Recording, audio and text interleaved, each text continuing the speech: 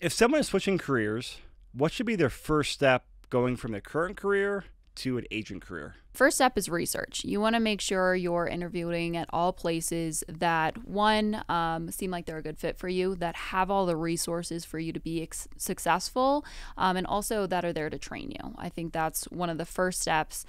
Second would be attaining your real estate license. So there's so many different resources. Lucy is more than happy to send you over our recommendations on best places too.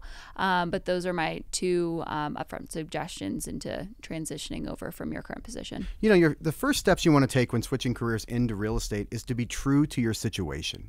Some people may have a spouse with a six-figure income where you have the ability to go full-time and you don't have to worry about income and you can put yourself out there. Maybe that's not the case for you. The thing we want to look at is how can we get you in this business, build a transition plan that's true to you, doesn't put your family at risk, doesn't put you financially at risk, but also can work. Maybe it is you're driving Uber on the side. Maybe you keep that bartending job a little bit. Maybe you do real estate part-time until enough income comes in where you flip it. And then your primary job becomes part-time. There's no right or wrong answer. Again, it all goes back to sitting down and building a custom plan for you.